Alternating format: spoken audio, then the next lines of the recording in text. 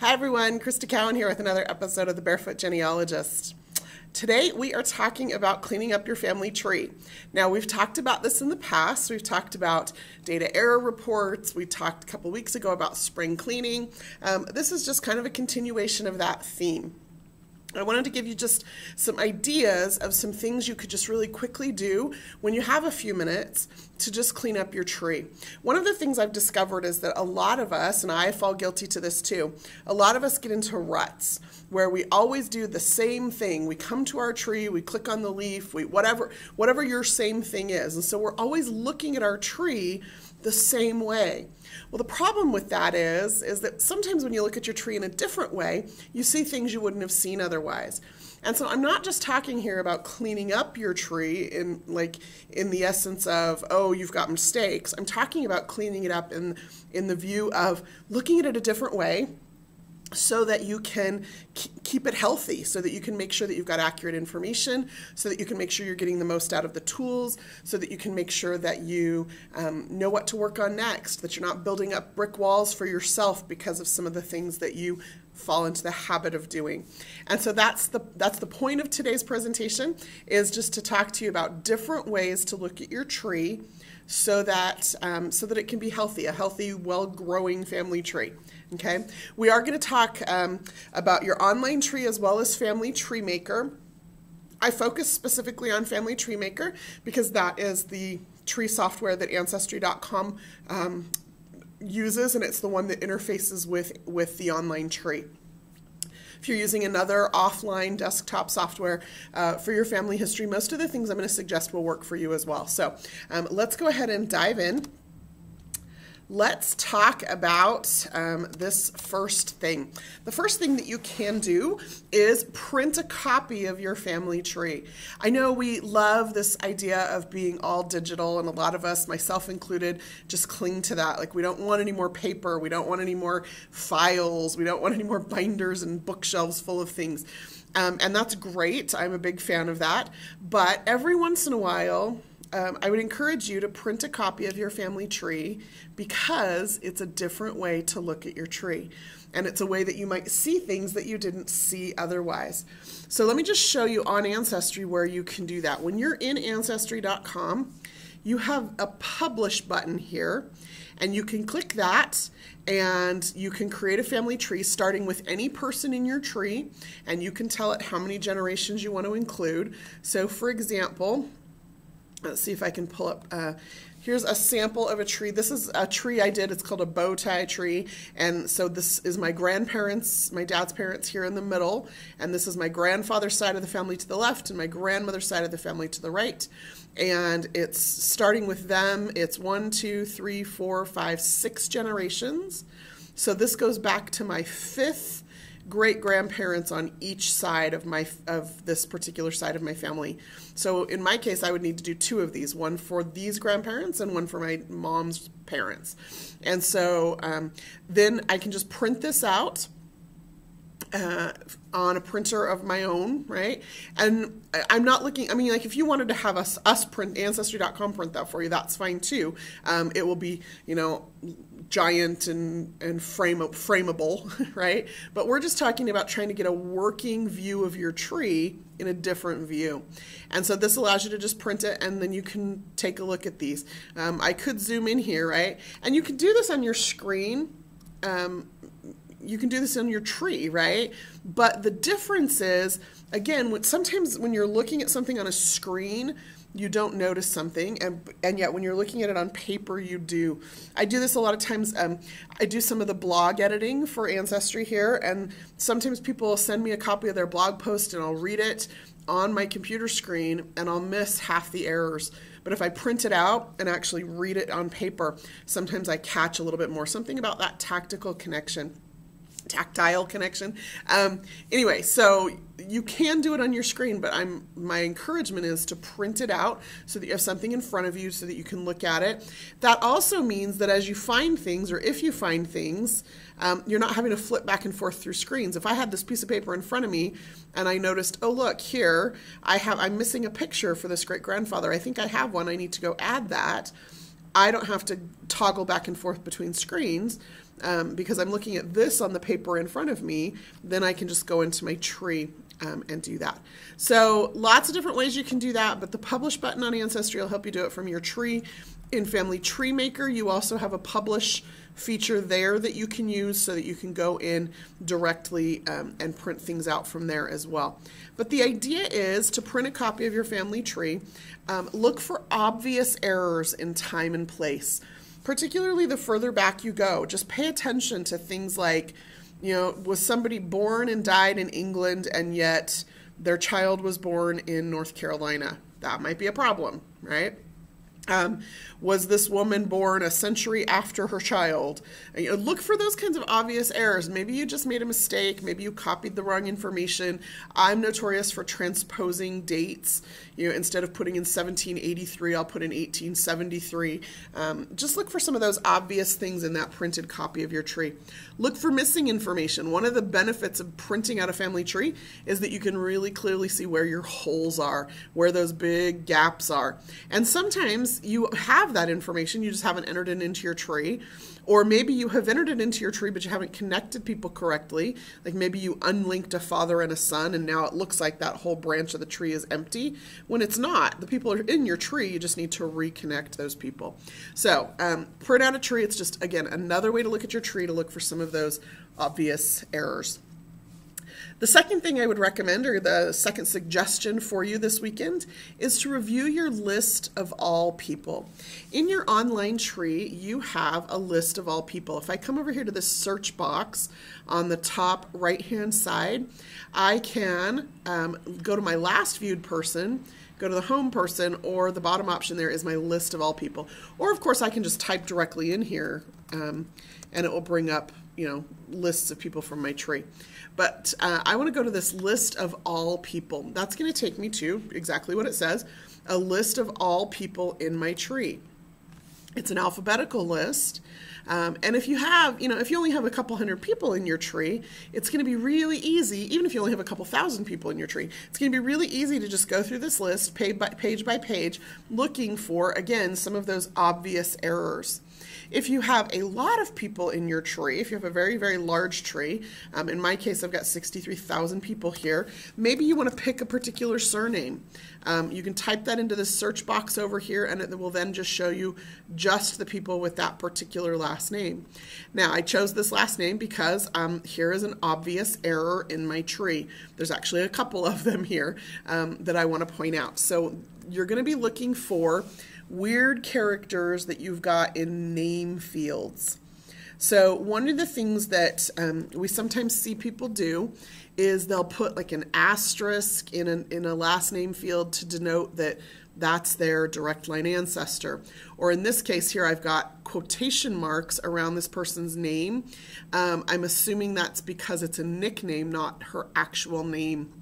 The problem with weird characters, and by weird I just mean anything other than an alpha character, the problem with those characters is that's going to mess up your hinting and your searching. Anytime there are characters in those fields, those characters, the computer sometimes recognizes as other things. For example, an asterisk on Ancestry.com is actually a wildcard, as is a question mark. And so those two characters in particular are really going to mess up your searches. So if you're doing an automatic search from the profile page of this person, any of those extra characters are going to cause some problems. So you're going to want to clean those up.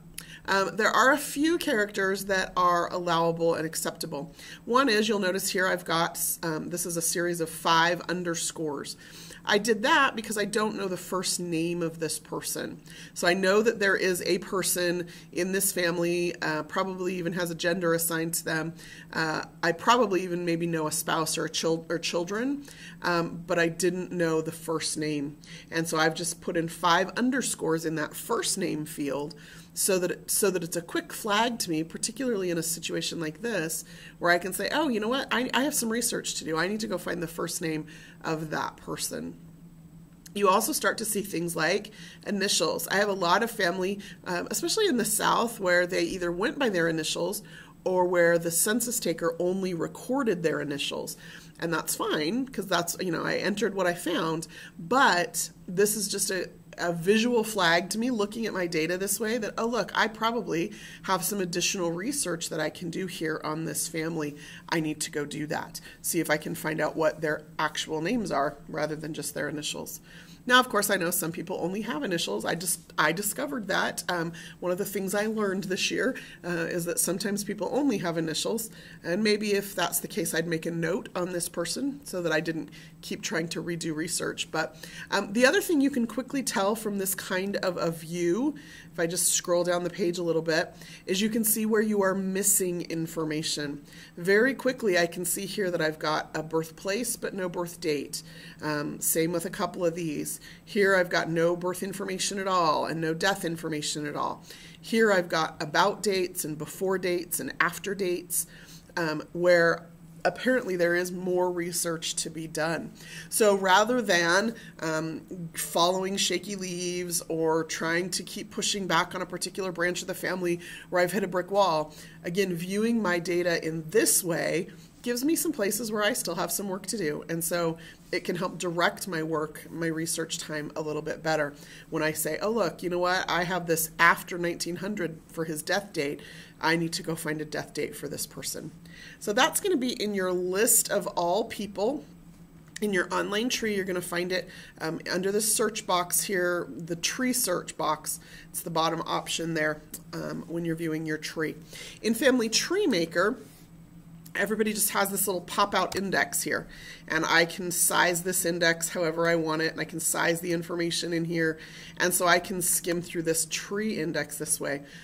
I can change the view of this. I can change it to be to how I sort it. I can also change what I show in this. I can show just a birth date or just a marriage date or just a death date.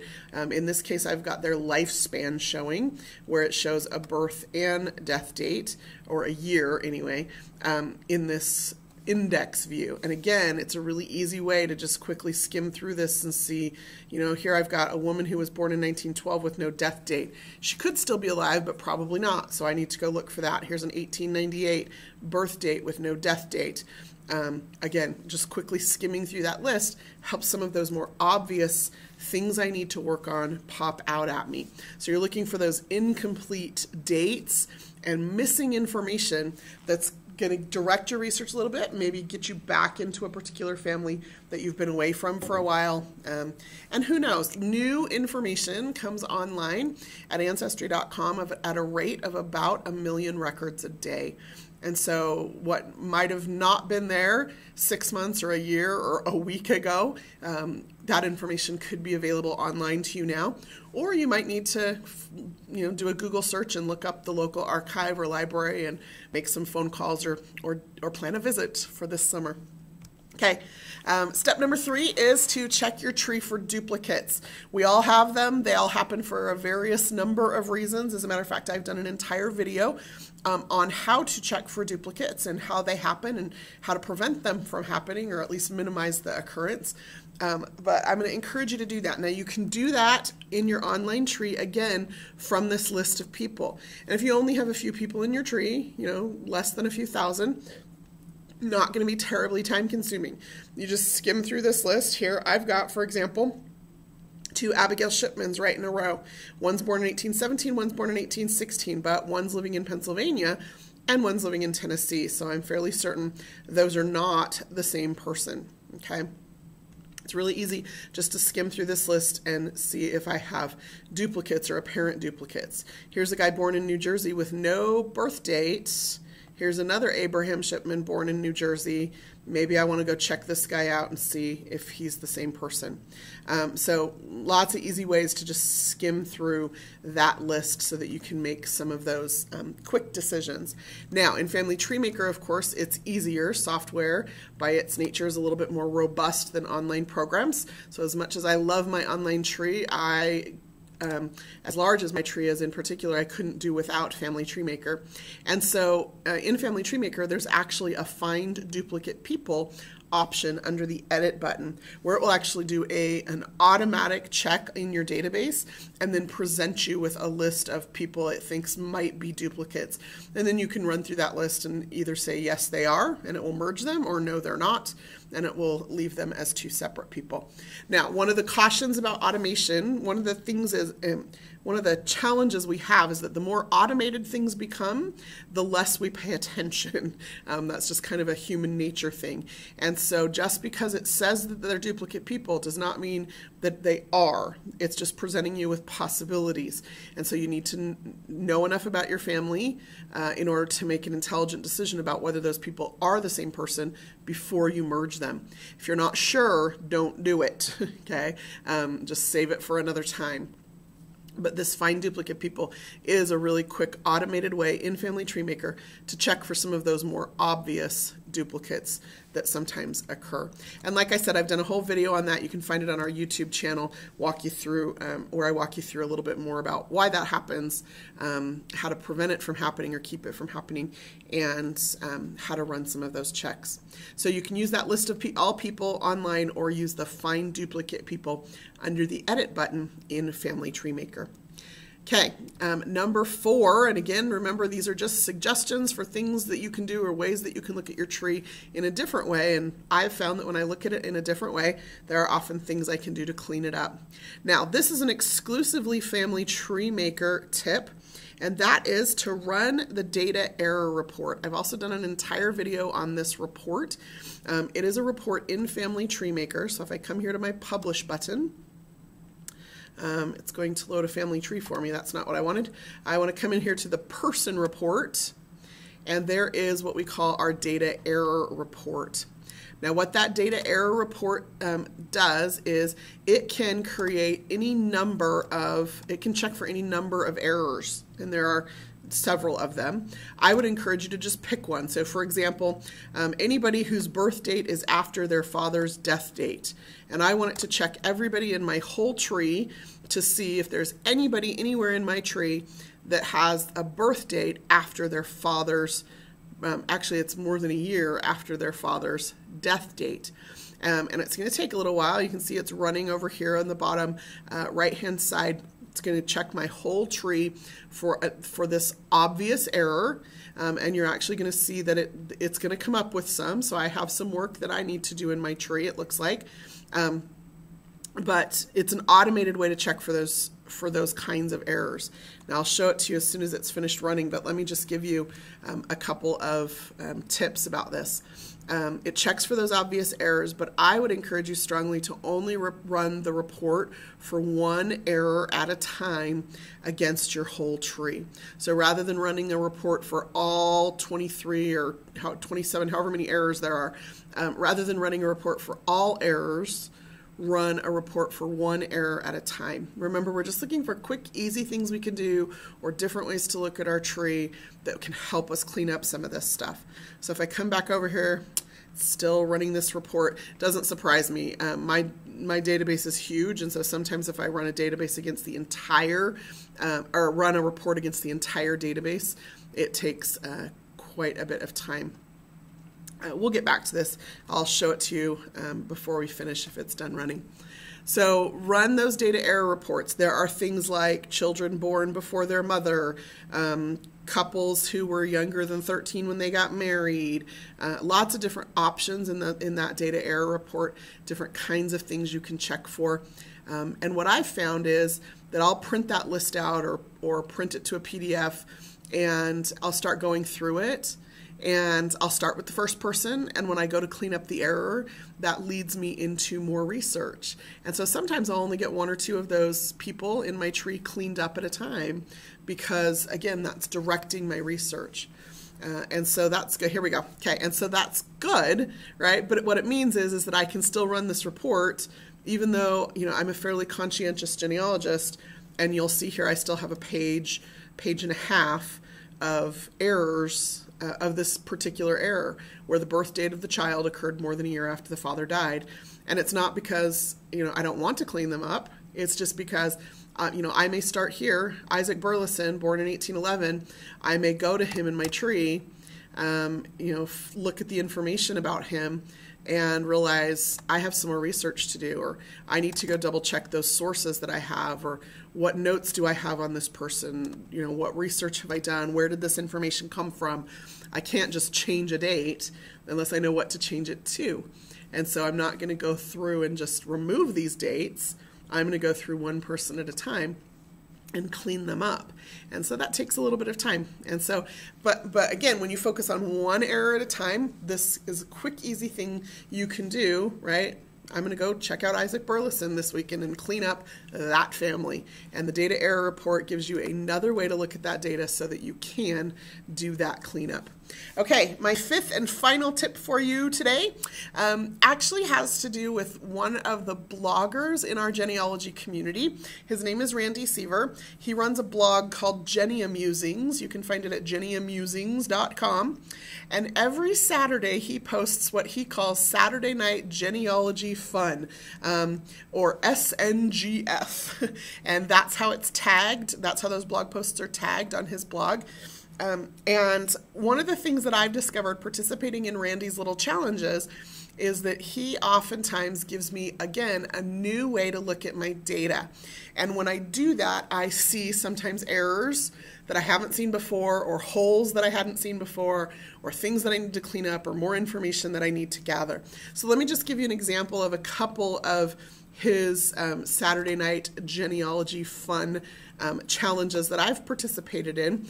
This last month he did one called How Many Surnames in Your Database, where you used whatever software you use for your tree, and you go through and you do a report about how many times each individual surname shows up in your database.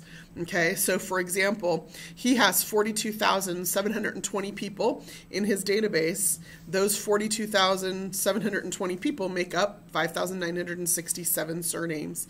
And so then he went through and created this report and was able to, again, look at his data in a little bit different way.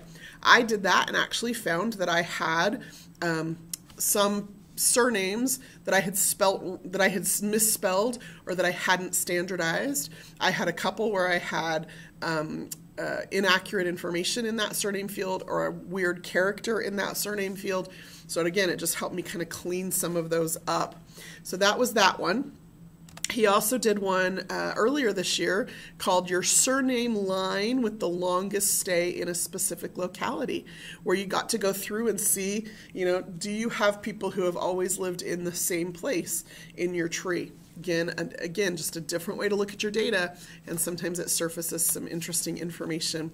And then this one I love, and not just because he based it off of a blog post I wrote, but also because I participate in this actual exercise about once a year.